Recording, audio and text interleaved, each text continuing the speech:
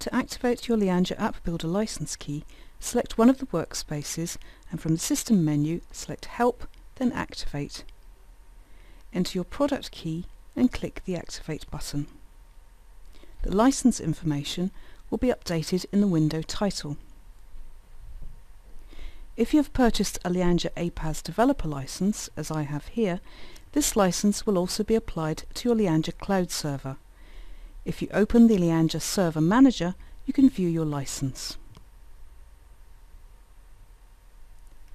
If you need to change computers, you can deactivate your license so that you can activate it on the new machine. Again, from the System menu, Help, Deactivate, and click OK.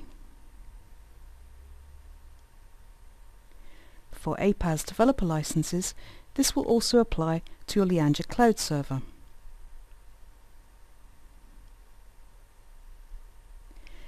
Use the Lianja Server Manager to activate a Lianja Cloud Server only license, enter the license key and click Activate.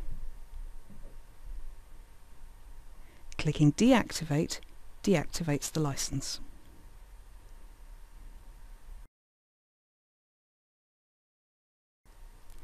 Lianja SQL Server licenses are activated and deactivated in the Lianja Server Manager in exactly the same way.